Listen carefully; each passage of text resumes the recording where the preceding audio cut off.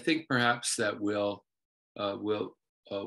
get started. And good evening and welcome to our AO Spine North America webinar on advances in the management and decision-making around degenerative cervical myelopathy. And we just want to thank AO Spine North America for facilitating this evening's webinar, as well as for their wonderful support of the fellowship program, and also a big shout out to all of the fellows and fellowship directors who may be joining us this evening.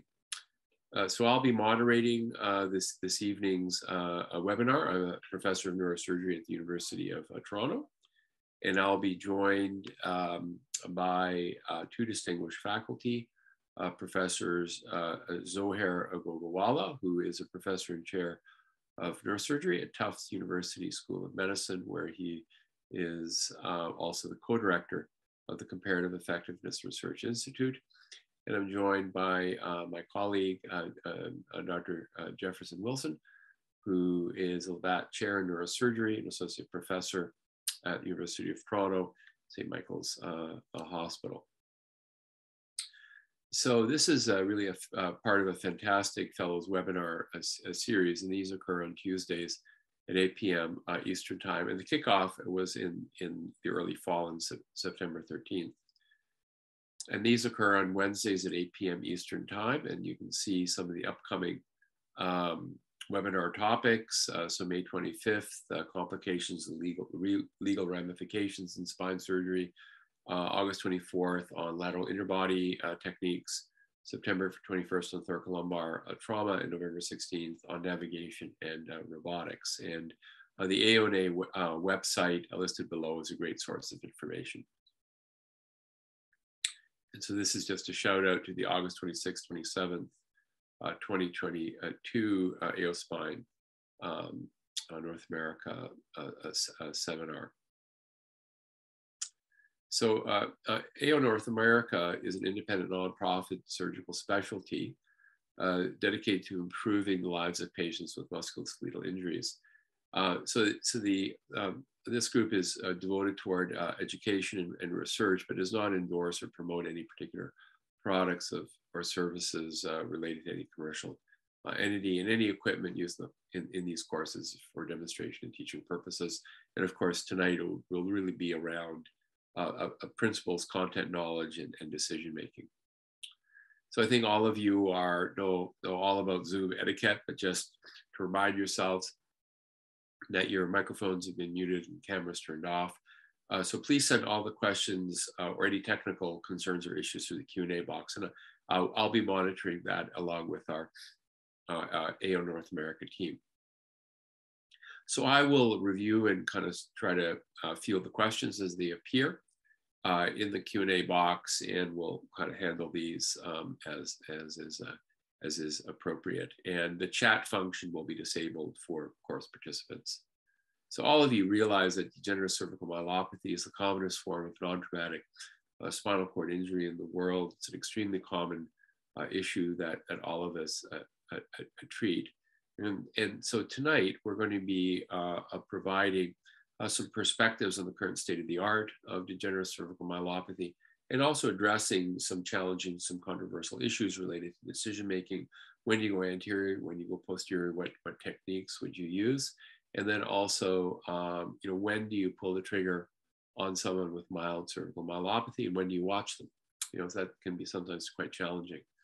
So the learning objectives are to develop clinically relevant understanding of the concepts and pathobiology of DCM, and to have a working understanding of the current AO Spine guidelines for the management of this condition, to have a working knowledge of the different surgical techniques and where they might be best applied to manage DCM, and then also to have a better understanding of the assessment and management of individuals with mild DCM. And increasingly, we're going to be seeing a lot of these patients. So here's the agenda. So we'll start off with a case with some polling questions, and then I'll give an overview. Zoe Gogawala will then talk about decision making, anterior versus posterior. Jeff Wilson will talk about the challenges related to mild DCM and some tips on decision making. Then we'll come back to the cases and we'll poll you again. We'll see if there's been any shifts in your responses, and then we'll open it up for questions and answers. So thank you. And I think we'll kind of get started then with the cases. And so we'll start off with this patient here. So these mid-sagittal T1, T2 MRIs on a 67-year-old woman. And she's really, her main issue is really mild neck pain. And on close questioning, she's got a little bit of bilateral particular arm pain, perhaps a titch of hand weakness.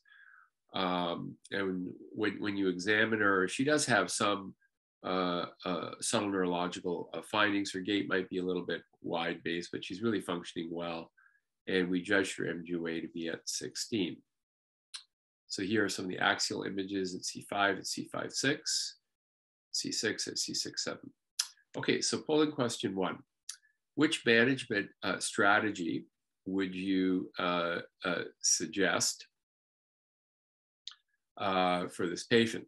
So surgical intervention, obtain some additional studies, for example, neurophysiological studies, and advise that if these are abnormal, then surgery should be undertaken.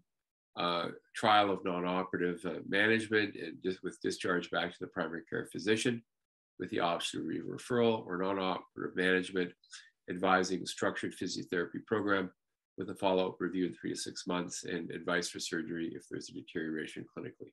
So let's see what people think here. Okay, so a minority favored surgery, and most favored, of course, a non-operative management, but a number of people wanted to get neurophysiological studies, and just a handful of people opted to discharge back to the primary care practitioner. Okay, so polling question 2. So let's say that we go with the majority opinion, and we do have, of course, a structured physiotherapy, and we have a clinical follow-up at 4 months. And here's a review at 4 months. The imaging studies are the same, but now there's been a bit of increased weakness, and you judge the MGOA to be 14, and previously it was 16. So now the neurological findings are more apparent, and the patient now does admit to impaired gait, and that she actually is a bit concerned about some of these symptoms. So polling question 2. So what management strategy would you advise at this point?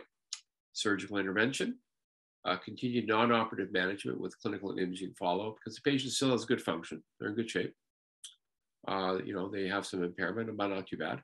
Or discharge back to primary care practitioner and refer in the event of a significant functional decline. So that is if there's really hard neurology with a major functional impairment.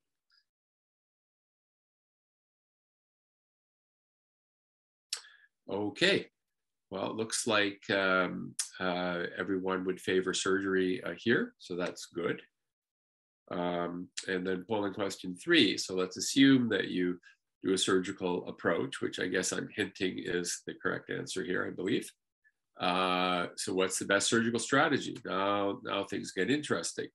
Okay, so here we have this T2 and T1 MRI, so multi-level cervical spondylosis, a little bit of straightening of the cervical spine, but relative preservation of global lordosis. So what would you do? So here are the options. So option 1 is a multi-level anterior decompression and fusion. Option 2 is a posterior cervical laminectomy, so uninstrumented, by whatever choice you want to do. Option 3 is a cervical laminectomy and fusion. Option 4 is a cervical laminoplasty. And the final option is a combined front-back approach to deal with both the anterior and posterior issues. So let's see what you think should be done here.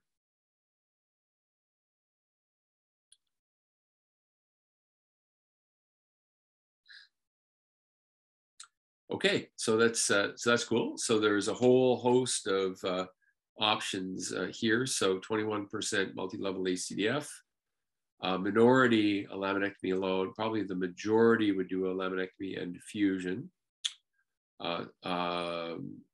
some people in favor of laminoplasty, and then a substantial minority would do a combined anterior-posterior procedure.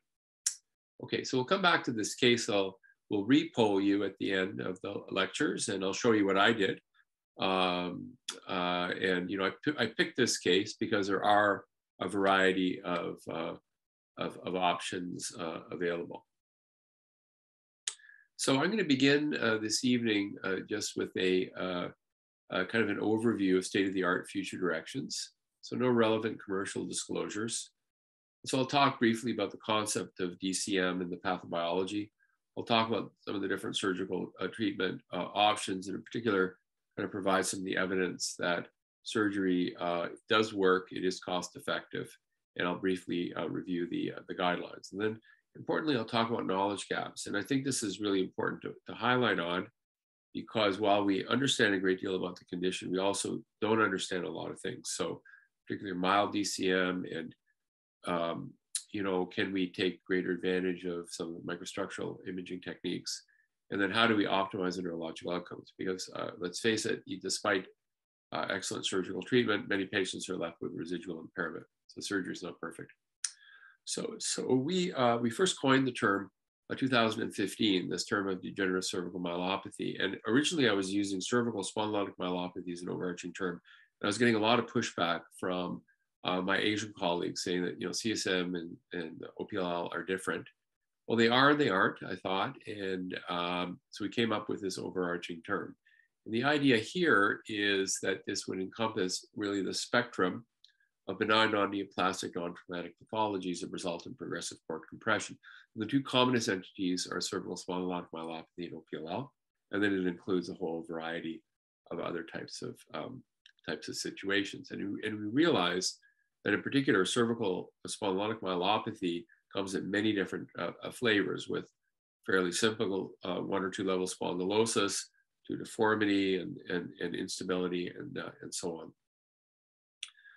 So there are 3 major components to the pathobiology. So there are static factors, so compression, and then this results in ischemia. Then there are dynamic factors because the spine moves and it has a correct alignment. So you can have dynamic compression, and there can be axial tension on nerve fibers. And then there are biomolecular factors, and this can provoke inflammation, and cell death can occur through ischemia and excitotoxicity.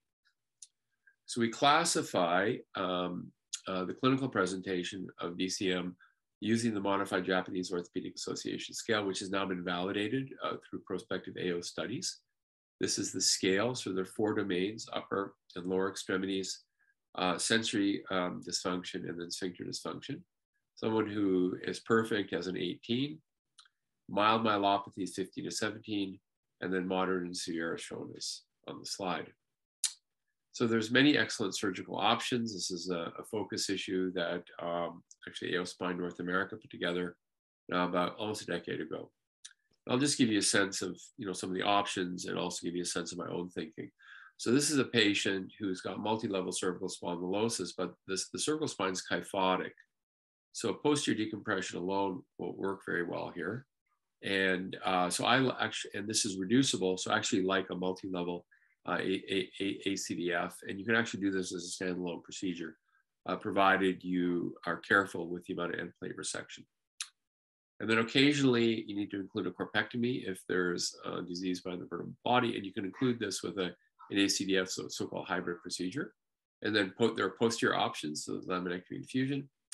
And then a laminoplasty, particularly if there's maintenance of cervical lordosis.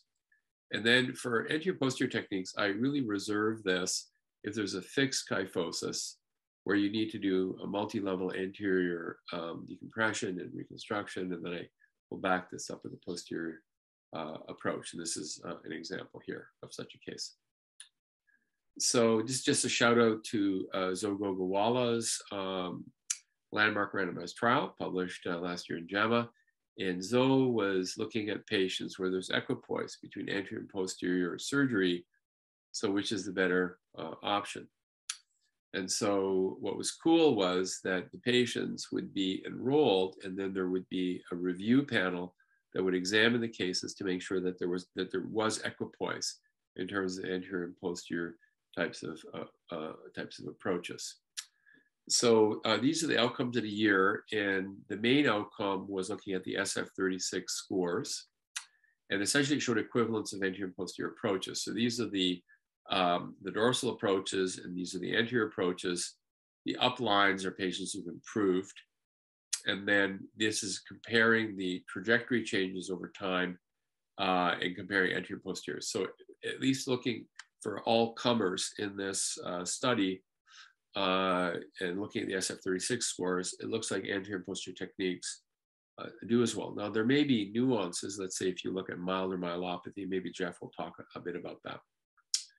So it's recognized that DCM has an important impact, both in terms of the health of individuals and in terms of the economics as well. And there probably are more economic studies that are required.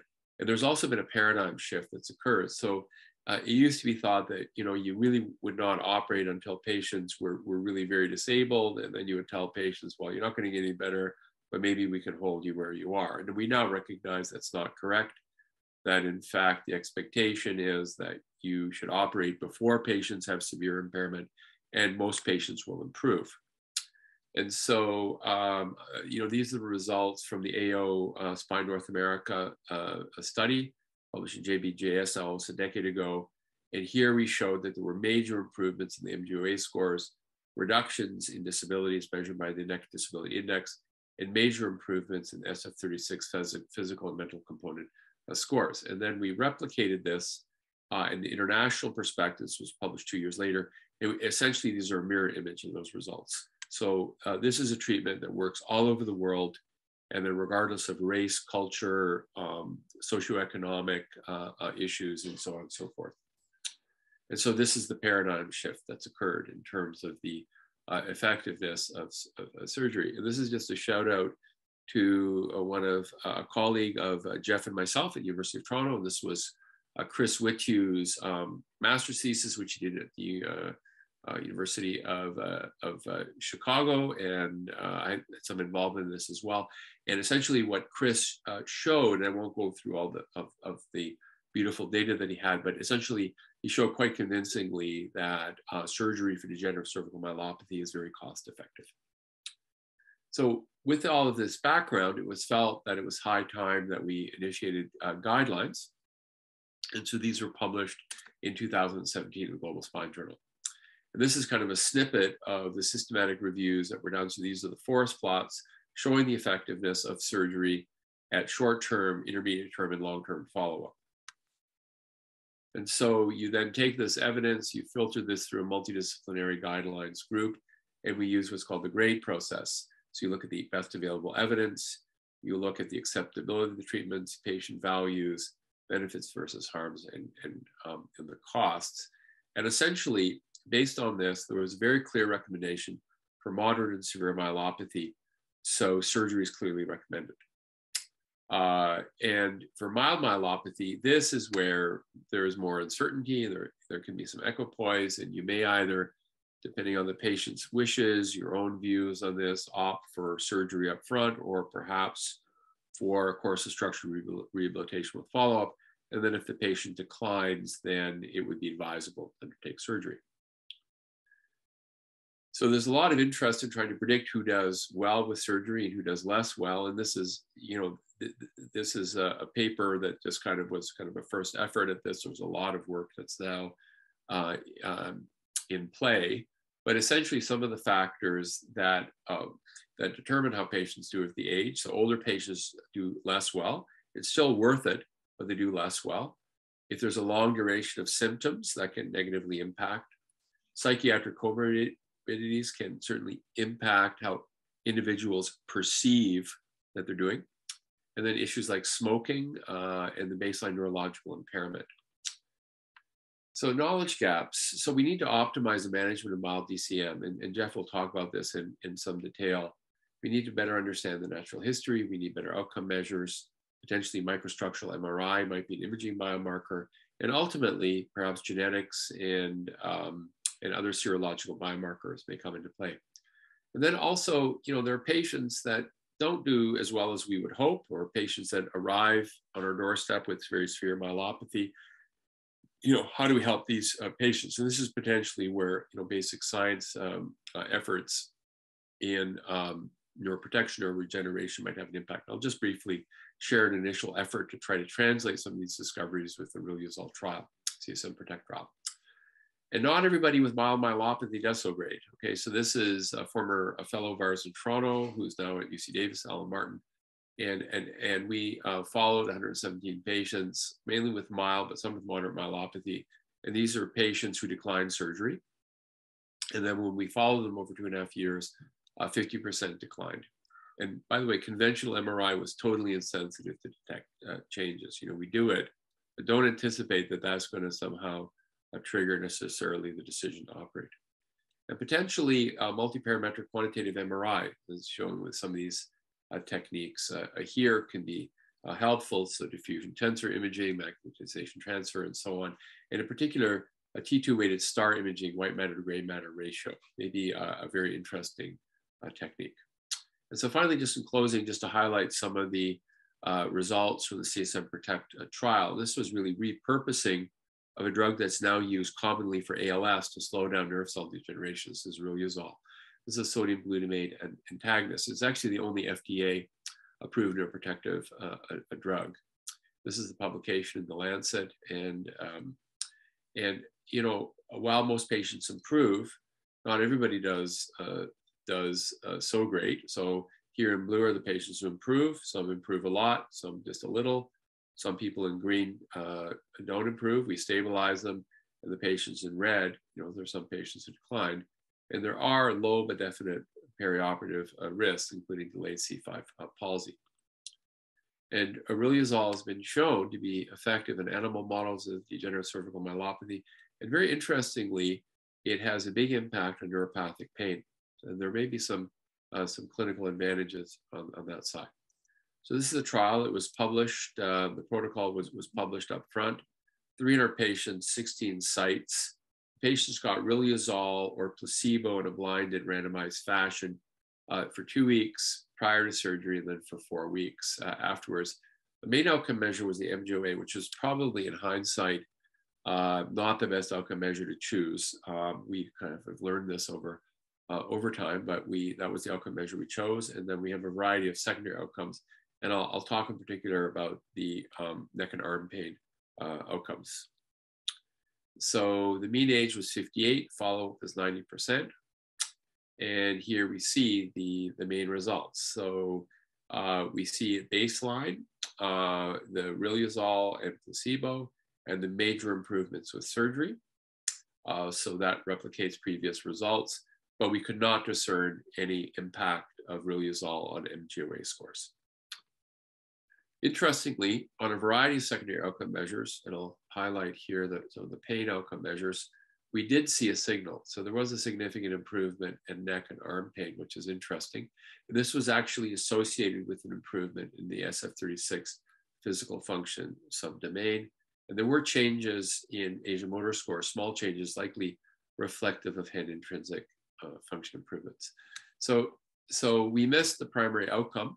So we did not see a benefit with 6-week perioperative course of riluzole on the MGOA scores, but there were some interesting signals seen, particularly with neck and arm pain.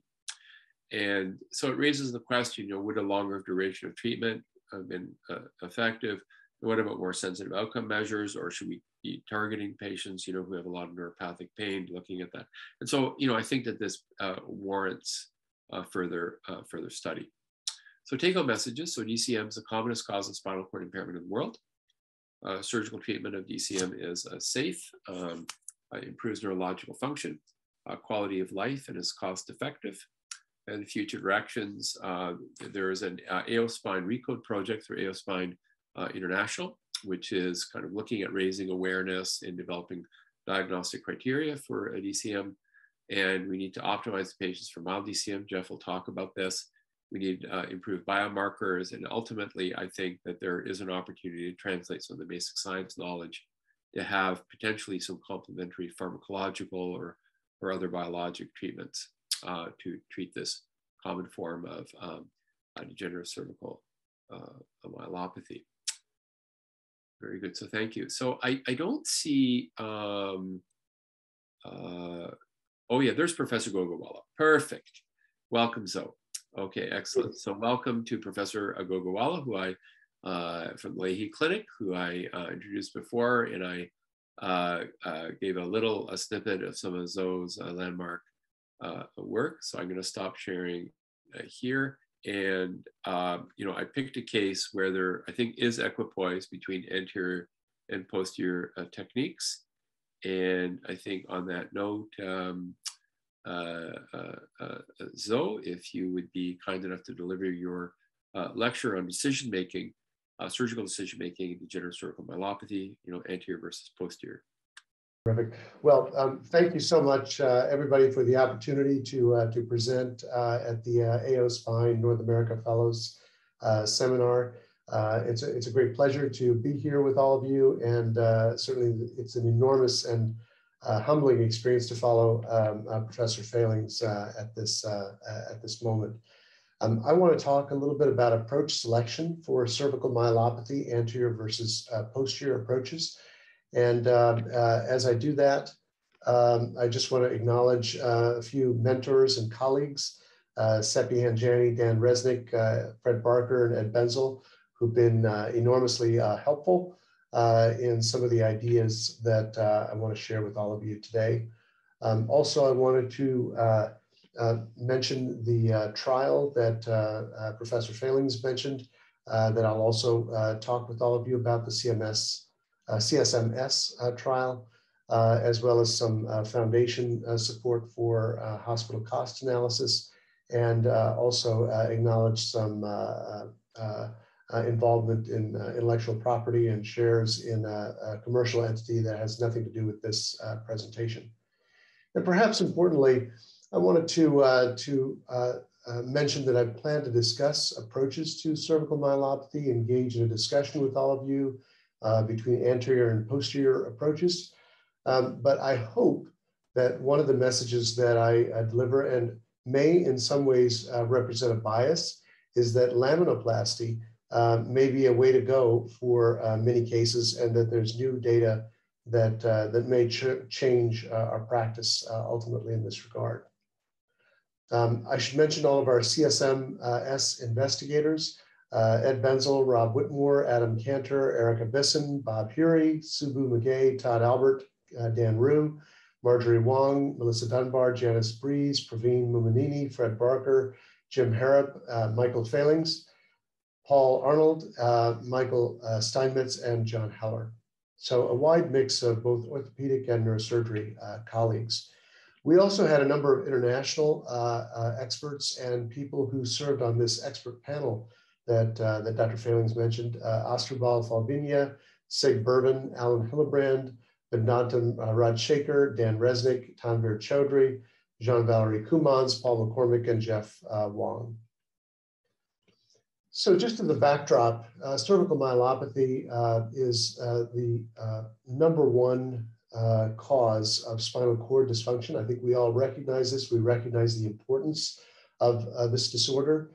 Dr. Failings mentioned that surgery is very effective in treating myelopathy, degenerative myelopathy, but there are complications that are significant, ranging between 15 and 18% of patients that we treat. Hospital charges are also significant. In the United States, for example, we spend $2 billion a year in surgical treatment of myelopathy. We estimate that we apply this treatment to 40,000 patients per year. And there's a wide range of surgical treatments that we use, from anterior and posterior.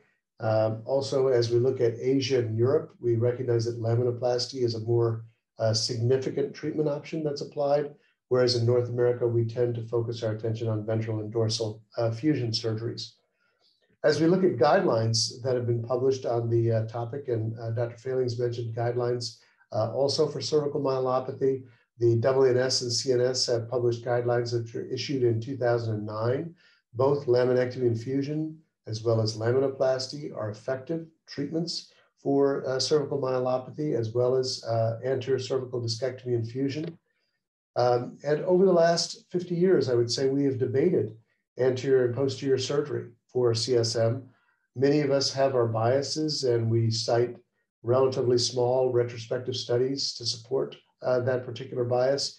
But until more recently, there have been really a lack of prospective trials that compare anterior and posterior approaches in a really meaningful way. There was a case that I had submitted for early review in this regard, and there's a case image that I show here, which demonstrates cervical stenosis at the C4, C5, and C5, C6 levels. You see at the C5, C6 level that there's some cord signal edema, and there's a wide variety of approaches to this. This particular individual patient sought 4 surgical opinions and got both anterior and posterior recommendations. In one case, both an anterior and posterior recommendation for surgery. He happened to have undergone an ACDF at the C4, C5, and C5, C6 level. And naturally, I think we ask ourselves, was this the best operation? Does anyone know? And importantly, does it matter? We have a number of studies that have looked at the comparative effectiveness of surgery for cervical myelopathy. As Dr. Failings mentioned, surgery for cervical myelopathy is effective. Even patients with mild cervical myelopathy benefit from surgery, but there's some differential complication rates, as the AO prospective studies demonstrated. Ventral surgery with a 12% complication rate, dorsal surgery with a higher 18% complication rate. But these populations were not completely comparable. Those patients with dorsal surgery in the AO studies had more complexity, were older, and may have had reasons why they had more complications. So one of the things that we thought we would do is do a prospective and comparative trial, a randomized trial to compare anterior versus posterior surgery, recognizing that ventral decompression and fusion, dorsal laminectomy and fusion, as well as laminoplasty would be viable options, so that we divided patients in a 2 to 3 distribution so that we would have more patients in the posterior arm to compare dorsal laminectomy and fusion to dorsal laminoplasty. We had a study population that included patients 45 to 80 years of age with 2 or more levels of stenosis. We excluded patients with segmental kyphotic deformity, patients with kyphosis greater than 5 degrees in extension, significant structural OPLL, history of previous surgery, and patients with major comorbidities. And as Dr. Failings mentioned, we employed a relatively novel technique where we had a spinal expert's review of each case, the idea being to preserve the ethics of doing a randomized controlled trial, where 15 experts would look at each case and vote whether a patient was eligible for randomization or not, and also would state what they would do in this particular case, so that if greater than 80% of surgeons who reviewed a case felt that the same operation should be done, then perhaps this would not represent clinical equipoise and the patient should not be randomized into the trial. And we published a protocol for this prior to doing the trial. I show you just a couple of examples here. This is a patient that was submitted to the spinal experts panel. You can see here the sagittal MRI image demonstrating multi-level stenosis. Here you see a spondylolisthesis at the C3, C4 level, and that spondylolisthesis is mobile on flexion and extension. The patient was a 60-year-old with multiple falls and clumsy hands, myelopathy on exam, and the imaging findings as I described. And as the experts reviewed this case, there was a wide range of opinion, ranging from anterior corpectomy to posterior laminectomy and fusion. No votes for laminoplasty in this case, but the patient was eligible for randomization. And here I can just show you what different surgeons in different parts of the country said about this particular case. And you can see there were opinions for ACDNF, multi-level ACDNF, in the case of Professor Failings, and also for posterior cervical surgery as well. The patient was randomized because there was clinical equipoise between anterior and posterior surgery. Here's another example of a patient who had multiple people look at the case. 13 people voted. There were votes for anterior surgery with fusion, posterior surgery with fusion, as well as laminoplasty, and the patient was randomized into this trial. And I show you an example where there was a congenital canal narrowing, preserved lordosis, 4 levels of cervical stenosis. And here there was a dominant vote for laminoplasty, and the patient was not randomized into the trial. So I present this to show to you that not all patients with cervical myelopathy were eligible for this trial, and we need to view the trial's results in that context. So this was a study design where we did a randomized controlled trial of a specific population of patients that we felt represented clinical equipoise, divided this 2 to 3 so that we were including more patients in the dorsal arm. We had a sample size that estimated that we need 159 randomized patients in order to have a chance of detecting a difference in the populations if one existed. We had 15 major centers participate and had NIH and PCORI funding to execute the trial. We defined our primary outcome measure as a 1-year change in the SF-36 physical component summary score with an MCID of 5 points. Secondary outcomes included these patient-reported outcome measures at 3, 6, and 12 months, as well as complications, productivity, return to work, and health resource utilization to look at radiology, physical therapy, and opioid utilization, for example. Professor Failings mentioned kindly that we published the results in JAMA last year, and I'll just highlight a couple of those results. We had broad representation from multiple sites. 159 was our goal. We randomized 163 patients, with 66 patients being treated with ventral fusion, 68 patients with dorsal fusion, and 29 with laminoplasty. And in terms of study execution, 458 patients were screened for this trial, 269 ultimately enrolled, 163 randomized, and a 95% follow-up at 1 year. And importantly, we had 80% follow-up at 2 years and 70% so far follow-up at 3 and at 4 years.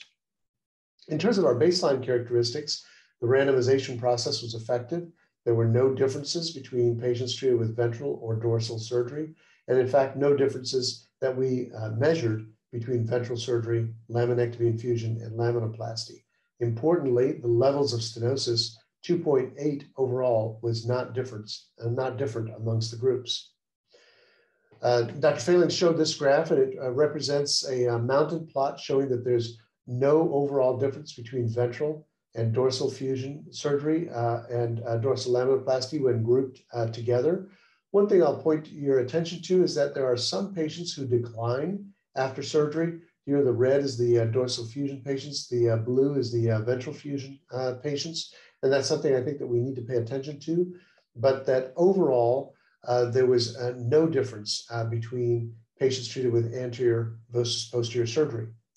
I will draw your attention, though, to the primary outcome, the SF-36 physical component summary score, where we followed patients over 4 years, and those patients treated with laminoplasty, not randomized to laminoplasty, but selected for laminoplasty by the surgeon and the patient, had superior outcomes in the SF-36 physical component summary score at 1, 2, 3, and 4 years. So I think an important finding that we should highlight.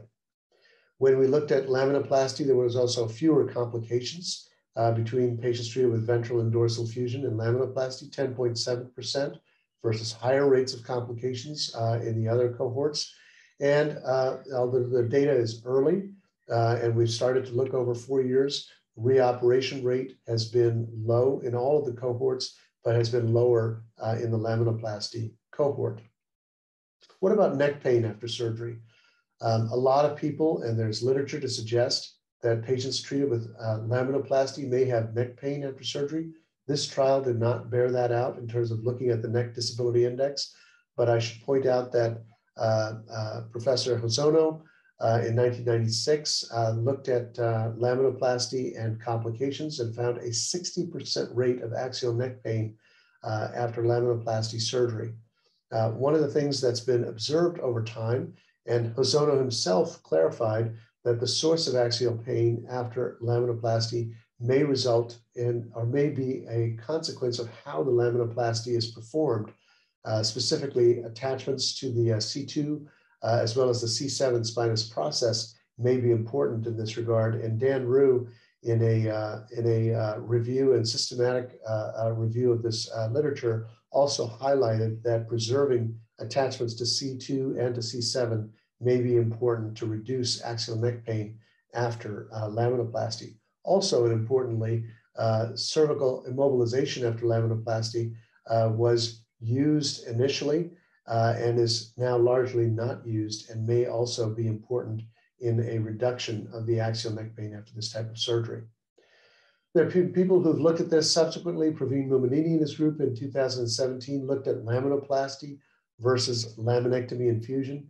And while they found that laminoplasty was associated with less blood loss and a shorter hospital stay, and laminoplasty and fusion was associated with more long-term complications, the overall neck pain in a contemporary series comparing laminoplasty versus laminectomy infusion was not different between the two groups. Particularly patients with a cervical lordosis greater than 20 degrees, laminoplasty patients had less neck pain. What about the sagittal vertebral axis? This has also emerged as an important concept in looking at patients being treated for cervical degenerative disease. Praveen's group found no difference in the postoperative SVA among patients with laminoplasty and laminectomy infusion. Roguski and colleagues, on the other hand, found that SVA was greater in patients who were treated with posterior cervical decompression and fusion. And when the SVA was greater than 40 millimeters, there was a reduction in the overall health-related quality of life, even if there was an improvement in patients' myelopathy. This is an important point which has been demonstrated by other groups. Here, this graph kind of just illustrates that point, that substantial increase in the patient quality of life when the SVA is less than 40 millimeters, but that improvement in the health-related quality of life is lost when the patient's SVA is greater than 40 millimeters after surgery. So we looked in this trial at return to work, and we saw that the patients treated with laminoplasty as well as ventral decompression and fusion had favorable return to work profile. All of the patients in the trial had a favorable return to work profile ultimately by 1 year, but return to work was faster for patients treated with laminoplasty, and the return to work at 3 months for patients treated with posterior fusion was worse.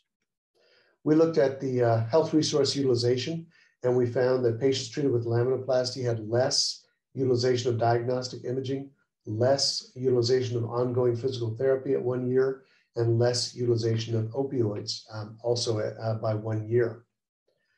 In terms of hospital charges, ventral fusion and dorsal fusion, more expensive procedures compared with dorsal laminoplasty. This is economic data from the American sites in this trial. But I think I would like to just, as I close this discussion, highlight a few points. That laminoplasty, while I've presented some very favorable data, is not for all patients, certainly. Laminoplasty may be effective in many cases, but is not appropriate for patients with cervical kyphosis greater than 13 degrees, not ideal for patients with neck pain or with poor sagittal alignment. Also, laminoplasty is not ideal for patients with mobile spondylolisthesis and neck pain, or with previous decompression surgery, or with patients with epidural fibrosis. However, it has a place, and I just want to show you a couple of cases here where both Wang and colleagues, as well as Matsumoto and colleagues, looked at patients who had been previously treated with anterior cervical fusion, developed adjacent level stenosis, and were then treated with cervical laminoplasty and had favorable results in many of these cases. So sometimes a good salvage option when patients have already been treated with anterior cervical fusion surgery. So laminoplasty may be appropriate for many patients who have no kyphosis, no segmental motion with axial neck pain, a normal SVA, no Hill type OPLL, and is also perhaps ideal for patients with congenital canal narrowing with multi-level stenosis and adjacent level stenosis after ACD and F. In this particular trial that I shared with you this evening, laminoplasty was associated with superior health-related quality of life using the SF-36 physical component summary scores over 4 years, was associated with fewer complications, faster return to work, less outpatient health resource utilization at a year, and less hospital charges. Laminectomy infusion, while a very effective operation for certain patients, can be associated with higher cost, less improvement in health-related quality of life by comparison, more complications, and there are some studies that show a worsening postoperative SVA in these cases. So again, thank you so much for the opportunity to participate in this discussion, and I look forward to more discussion with all of you. Thank you. Thank you, Professor Gogawala, for an excellent talk. And this stage would welcome all of the participants to post your questions in the Q&A. So please do that. And I'd like to call on Dr. Jefferson Wilson from the University of Toronto to present his thoughts on the challenges and controversies around managing mild degenerative cervical myelopathy. Zoe, if you would perhaps stop sharing your screen kindly, and then we'll ask Jeff to share his screen. So I really appreciate the opportunity to be here and kind of to follow these two giants in the world of cervical myelopathy is no small feat. But I just wanted to touch on a topic that I think is an important one. I think in spine surgery, just like in life, some of the most interesting topics are in the margins or on the fringes. And I think that's the case with this one. I think we're pretty well-versed in understanding how to treat patients with moderate or severe cervical myelopathy. The decision is usually to opt for surgery, but for patients with mild cervical myelopathy, I think there are still some unanswered questions specifically about when to operate and maybe who should be getting earlier surgery, and perhaps who could be watched carefully, and perhaps surgery could be delayed in certain individuals. So I'm just going to spend a little time talking about this, specifically review the evidence surrounding the natural history of mild cervical myelopathy, talk about the evidence surrounding operative versus non-operative treatment for mild DCM. And we'll finish by talking on a interrelated topic, not directly mild myelopathy, but patients with asymptomatic or minimally symptomatic cervical canal narrowing, to talk about what the evidence for treatment is in that patient population. So Dr. Failings discussed what I think are the well-known static and dynamic factors that lead to compression of the cervical spinal cord and myelopathy development. I think we're all also very familiar with the symptoms and signs that typify a diagnosis of cervical myelopathy. But I think what's under-discussed is the fact that this is really a heterogeneous disease entity, and patients occupy a spectrum of disease from severely impaired and disabled to really mildly affected. I think increasingly in the modern day, we're seeing more patients on the mild end of the spectrum with the ubiquity of MRI imaging. We're seeing a lot of patients that get MRIs for mild neurologic symptoms or neck pain, and a lot of them end up having evidence of cord compression, and we're left to try to sort these folks out. So really, what is the best way to manage patients with mild cervical myelopathy? One of the nice things about the guidelines is it did stratify recommendations surrounding treatment based on the myelopathy severity. So we talk about mild cervical myelopathy by convention being an MJOA between 15 and 17, moderate between 12 and 14, and severe patients have an MJOA less than 12. So just looking at how the guidelines made recommendations surrounding these different myelopathy severity groups, so I think it's useful just to show a few cases. So this is a 68-year-old retired teacher, and he had progressive difficulties with hand dexterity. His walking was getting worse, balance was off. He had several upper motor neuron signs on neurologic exam. His MJOA was calculated to be 13, and you can see on his MRI, he has 2-level cord compression with some T2 hyperintensity in the cord at C6-7 level. So based on his MJOA being 13 and his presenting history and physical, I think there's not much controversy. I mean, this patient should be treated with surgery. The evidence supports that, expert opinion supports that, and the guidelines reflect this principle with a strong recommendation. And the same principle really applies for anybody presenting with severe cervical myelopathy. These patients should have surgery barring any really severe mitigating factors. But a more complex, I think, an interesting question in patient population is that depicted here. A 45-year-old professional at really the height of his career, very fit and healthy, has some numbness in his thumb, and he has an MRI, which demonstrates evidence of two-level cord compression. And if you look at his MJOA, it's 17. Certainly based on the fact that he has some features of myelopathy, albeit somewhat soft features, and the fact that he has cord compression, we could offer this patient surgery, but it's not exactly a chip shot for him. He has to take off work for probably several months. He's sidelined for some time, and there's obviously risks of complications with surgery. So how should we approach the decision-making when dealing with a person such as this? The factors to consider are several. I think the crux of this problem is really, what is the natural history of patients with mild cervical myelopathy without surgery? What does the future hold if they're left to their own devices without an operation? Are there specific clinical or imaging predictors of progression such that we can identify high-risk individuals for early selective surgery and maybe watch the rest? What's the evidence surrounding efficacy of surgery versus non-operative care, and what's the complication profile of surgery? These are all things to consider. So if we look at our ledger and evaluate the pros and cons of operating on patients with mild cervical myelopathy, I think these are the pertinent points. The pros are that, yes, if we operate on these individuals, I think we will pretty effectively prevent future deterioration.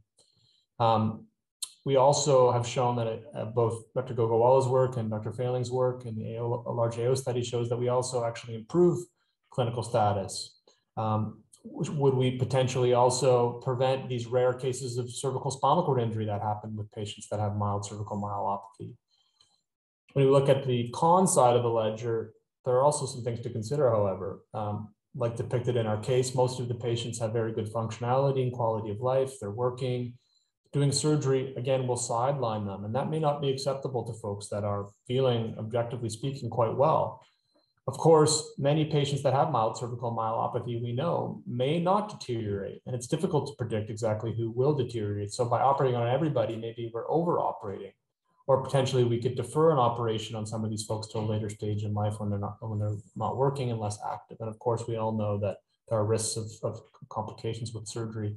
We went through looking at the questions surrounding natural history several years ago as part of the guidelines effort, and we've updated this in recent years, but the evidence hasn't changed much. We basically observed that on average, about 20 to 62% of patients with cervical myelopathy will deteriorate at least 1 point in the MJOA scale after 3 to 6 years after initial assessment. So this is really an imprecise estimate that's not so useful to help clinicians determine how to counsel patients and not so useful in dictating practice. Is there any evidence about who will deteriorate? Well, not really. There's not consistent evidence in the literature that any demographic variables, disease variables will predict a progression with non-operative care. There has been a radiologic study that showed that a more circumferential kind of socked-in compression of the spinal cord predicts or portends a more higher risk of deterioration with non-operative care as compared to partial or unilateral compression. That hasn't been replicated in the literature. What about the risk of spinal cord injury? The best evidence comes from population-based cohort studies out of Taiwan, and these show that in patients with cervical myelopathy due to degenerative disease or OPLL, although the risk of spinal cord injury is still low, relatively speaking, it is higher than the average population, as high as 32-fold higher. Is this enough to justify operating on all these patients? Probably not, but something to consider. What's the evidence for operative versus non-operative care in patients with mild cervical myelopathy? Well, actually, there's an RCT performed by Kadanka. He randomized 64 patients to either operative or non-operative care. Put in quotations, milder cervical myelopathy, because some of these actually, by our current definitions, would be moderate in nature. So those that had MJOA greater than 12 were included. He followed them up to 10 years, and there were some methodological limitations. There was a significant loss to follow-up rate. There were some issues surrounding blinding. But in summary, at at the 10-year mark, there was really no clinical or statistically significant difference between those who had surgery and those who didn't with respect to change in MGOA and ability to carry out activities of daily living. So I think this is some evidence that patients treated non-operatively can actually sustain reasonable functionality, and they don't necessarily all deteriorate. So maybe following some of these patients is appropriate. What's the efficacy of surgery for cervical myelopathy patients? Well, this data has already been shown, but in the large AO studies and other studies, we've seen that, in fact, patients don't just remain stable, they improve. So across the spectrum of injury severity and across multiple domains of outcome measure assessment, patients actually do, statistically speaking, on average, get better, even in the mild group. But we know that surgery is not innocuous. There are risks of complications. Between about 15 to 20% of patients treated with cervical myelopathy surgery get complications, and about a third of these are serious. So if a mild patient is operated on, and God forbid they get a delayed C5 palsy or severe dysphagia, that may make you or them regret the decision. So I think it's just something to consider here. So the take-home points, I think, with respect to mild cervical myelopathy, our current evidence surrounding the natural history is poor and it's imprecise. And as of yet, we don't have any reliable predictors of clinical progression. With all this said, both initial operation at the time of diagnosis or close observation with mild cervical myelopathy patients, I think, are reasonable options. If the decision is to not operate, I think the main take-home point is these patients can't just be abandoned. First of all, they need to be educated about what deterioration will look like, what they need to watch out for, what should prompt an urgent visit to the emergency department or call to their spine surgeon. If they are followed, you need to really document the neurologic exam and the neurologic assessment to provide a benchmark of how patients are over time. If patients are followed and they deteriorate or they fail to improve, then surgery is likely the preferred treatment option, and this is reflected in the guidelines. I think we all acknowledge that there is room for better evidence on this topic, and we're trying to do better. About 3 years ago, we initiated a prospective cohort study to follow patients with mild cervical myelopathy up to 5 years, and all these patients will be treated non-operatively to start. And the goal is to identify really what the rate of deterioration is amongst this cohort of individuals, and also to identify predictors of deterioration such that we can identify a high-risk group, and maybe these patients will be targeted with early selective surgery. And at presentation, we're collecting all sorts of data, including microstructural MRI, DTI, blood biomarkers, sophisticated hand function, and walking tests. And the thought is that eventually we'll be able to calculate individual risk predictions at patient presentation for those with mild cervical myelopathy and make an evidence-based treatment recommendation based on this data. We've enrolled about 120 patients, so we're about halfway. And we anticipate that this study will take about another 5 years to complete, but hopefully we'll be able to update you when it's done with some better evidence surrounding this topic, which will help you guide your practice. Finally, I just want to talk briefly about asymptomatic cord compression, which is an analogous topic which is discussed often and we see often. Again, with the increased availability of MRI, we see a lot of these patients that come with neck pain and have an MRI, and incidentally, we see their cord is compressed. This is a case example of a retired engineer who has some neck pain symptoms and probably some left-sided radicular pain symptoms, some pain going into his left shoulder, but really no concrete signs of myelopathy on exam. His MGOA is 18. So what do we do with this patient? Should he be followed? Should he be operated on?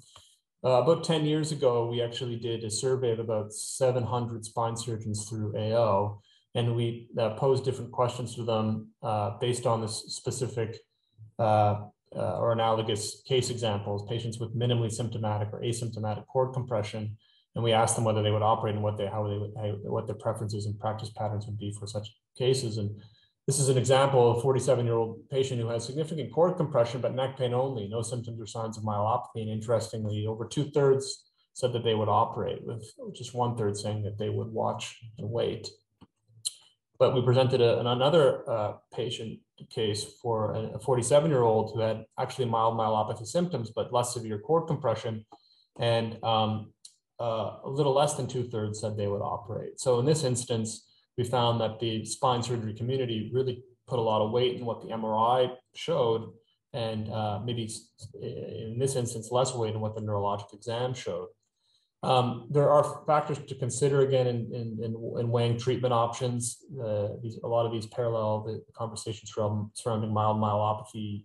This was, I think, a wonderful study performed by Dr. Bednarik, who he actually enrolled 199 patients with cervical stenosis, but no myelopathy symptoms. And he followed them for a long time, and he showed that 22% developed some symptoms of myelopathy at just under 4 years follow-up.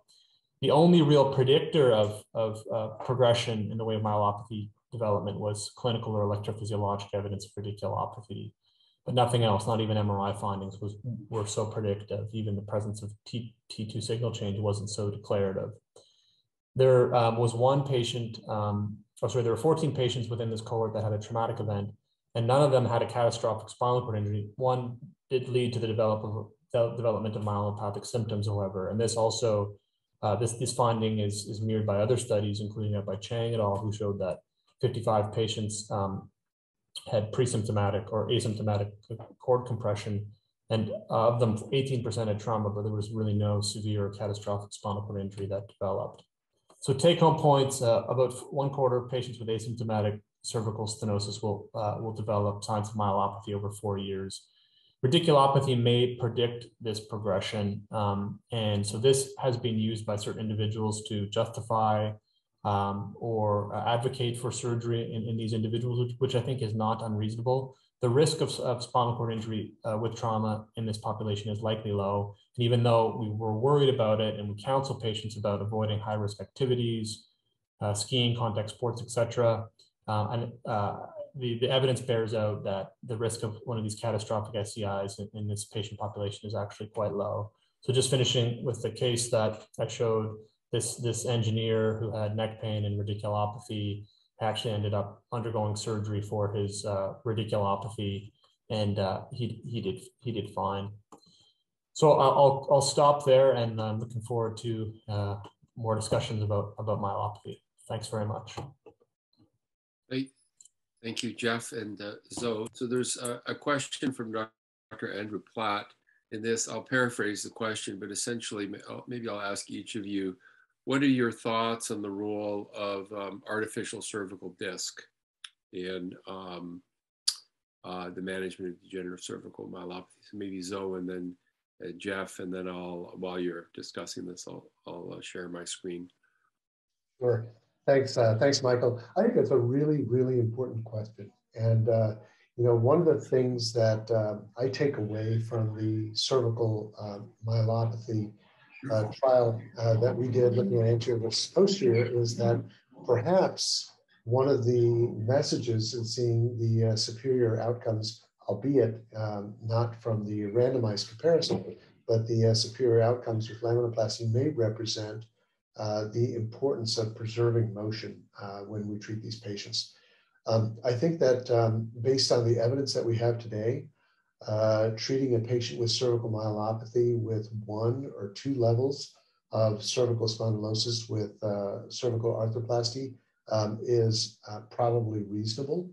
I don't think that we have evidence to support treating patients with 3 or more levels of stenosis with arthroplasty is there right now. But I think it's an important thing that we should look at in future prospective studies, looking at motion preservation versus not, because it may turn out to be a very, very important aspect of patients' overall quality of life. Thank you, Zoe. And Jeff, your thoughts? I agree. I think at our hospital, we tend to reserve arthroplasty for patients that are typically the younger patient with the soft disc herniation who has more of a radiculopathy or myelopathy picture affecting 1 or 2 levels with reasonable alignment, minimal neck pain symptoms. We tend to avoid it for the patient with myelopathy that has a really advanced degree of spondylosis, a spine that looks like it wants to fuse. In my experience, those tend to just go into fuse anyways, even with artificial disc placement. So I think it's a great option. The evidence seems to bear out that it is at least equivalent, if not somewhat superior in certain instances to ACDF, and I think it's something we got to tell our patients about in the right circumstances. Thanks, Jeff. So I'm going to go back to the polling questions, and let's just see, kind of what your viewpoints are after listening to these lectures. So here we have this patient with multi-level spondylosis and MGOA of 16 at initial presentation. And then, so the polling question 1, who would opt for surgery at this point? Who would get further studies? So for example, neurophysiological studies. Who would opt for non-operative management, but essentially discharging from the clinic with the option for the family doctor to re-refer. And then non-operative management under the supervision of the spine surgeon with structured rehab, and then a follow-up, and then advice for surgery if there was a deterioration. So let's see what the responses are here. Yeah, so I think that perhaps there's a slight increase in the proportion of people that would opt for non-operative management with follow-up by the spine surgeon themselves, and I think that's certainly a very good very good option. So in fact, this is what was done. So of course, the structured physiotherapy was done, and then I saw the patient at 4-month follow-up, and then there was a slight but significant deterioration from an MGOA of 16 to 14, and now the patient was noticing symptoms and was expressing some concern. So polling question 2. We can probably, we can go over this question again, but I think everyone opted for surgery here, but let's just see if anybody, I doubt anybody changed their minds, but let's see. Yeah, so that's no surprise. But this is kind of an interesting one here. So assuming a surgical approach is adopted, in this case, what are you gonna do? So front or back, ACDF, laminectomy, laminoplasty, multi-level fusion, anterior, posterior. So let's see what preferred options here are.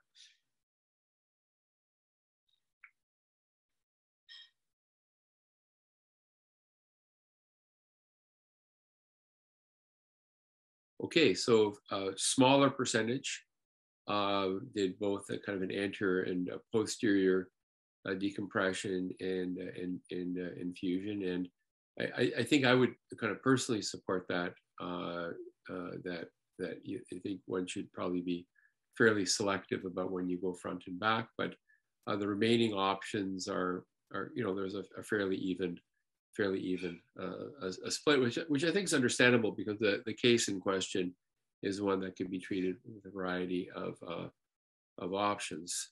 So maybe I'll just ask the faculty, maybe Jeff and then Zoe, what would be your preferred choice? So this is, say, this person has deteriorated, they're an MGOA of 14. I think it could be a bit of dealer's choice, but personally, the reasonable alignment, multi-level, it looks like there's at least 3 levels, if not, at least 3 levels. I would probably do a posterior decompression infusion for this patient, although I acknowledge that laminoplasty is a good option. I also don't think multi-level ACD would be wrong, but probably I would go from the back with the decompression infusion. And I think a lot of people probably agree with you. So, and then what about you, Zoe? I think I know the answer, but let's hear what you say. Yeah, no, I think looking at this case with preserved relatively preserved cervical lordosis and multi-level disease, 3 levels of stenosis, I would favor laminoplasty in this case. I would acknowledge that posterior cervical decompression infusion and multi-level ACD-NF are also viable options, but I would do a laminoplasty here. Okay, cool. And I'll show you what I did. I did something different.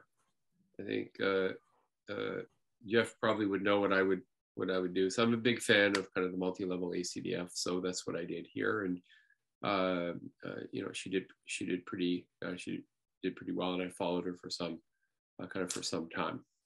but there's certainly kind of a variety of options here. So we just have a couple of, we're almost out of time, but we just have a couple of other questions here. So we have a question for one of our U of T spine fellows, Nader Hajrati.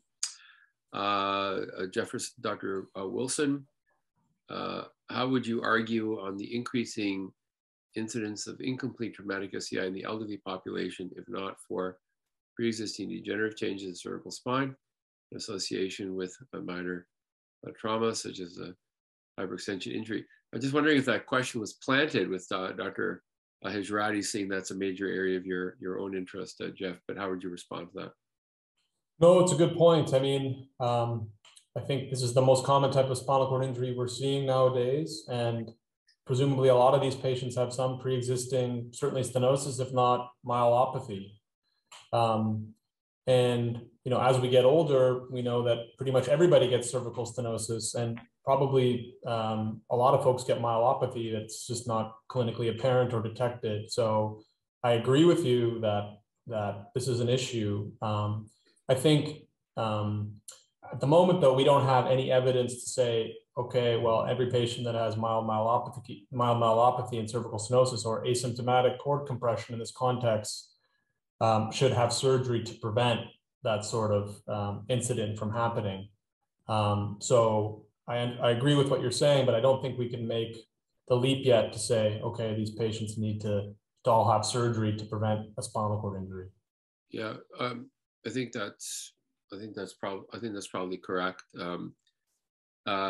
Zoe, what do you counsel patients in terms of the risk of spinal cord injury?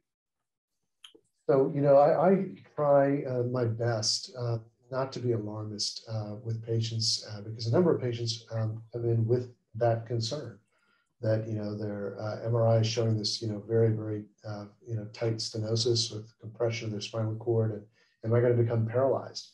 And I tell them that the data here really does not suggest that they have an enormous risk for catastrophic spinal cord injury, but that the data, and I think the work, Michael, that you've shown from the AO studies is really compelling, that patients with mild symptoms, and a lot of times patients don't even realize that they have these mild symptoms of cervical myelopathy. And I would just stress that as a real take-home message for this group, that cervical myelopathy is probably underdiagnosed, and that when patients have truly mild symptoms, they probably should at least be sitting down with a surgeon to discuss surgical options. I personally, usually when I have that type of discussion with patients, will see them back in 3 to 6 months and then counsel them again. But increasingly, I'm recommending surgery to patients who have mild symptoms of cervical myelopathy. Beautiful. There's kind of one final question in the Q&A that I think maybe we'll close out. I'll kind of paraphrase the question. So what would your advice be for, say, a person who's coming to see with you who's had ACDFs in the cervical spine before, now has adjacent segment degenerative disease with mild DCM? Should they go for further fusion surgery? Should they consider the option of an arthroplasty? Maybe a quick answer from you, Jeff, and then Zoe. Yeah, I mean, it's hard to say. I think in general, preserving motion is an important principle. And without seeing the films, it's a bit difficult to say, but I think those options should be entertained wherever possible. Okay, and Zoe? I'll highlight one of the final slides that I put into my talk, that there's published literature on looking at patients with multi-level anterior cervical fusion who develop adjacent disease and myelopathy, and a large number, over 80% of these patients improve when treated with laminoplasty in that context. And so it doesn't necessarily mean that every single patient with that type of adjacent level disease is appropriate for laminoplasty, but I think it should be strongly considered in those patients. Great. So I think on that note, I think we'll close things out. I just want to thank our faculty, Drs. Wilson and Gogawala, for excellent lectures. Want to thank the staff at AO North America for all of their support, and all of the fellows and faculty that have joined us on this webinar. And correct me if I'm wrong, but I think that this will actually be posted on a YouTube channel at some point. So if you have trouble with insomnia, we will give you the YouTube video link. So just teasing. I could talk about DCM forever, but I'm just a little bit biased. But great fun being with everybody here, and Zoe and Jeff. I learned a lot from your perspectives, and wishing everyone a good evening. Take care. You too. Thank you. Thank you so much. Thank you. Bye-bye.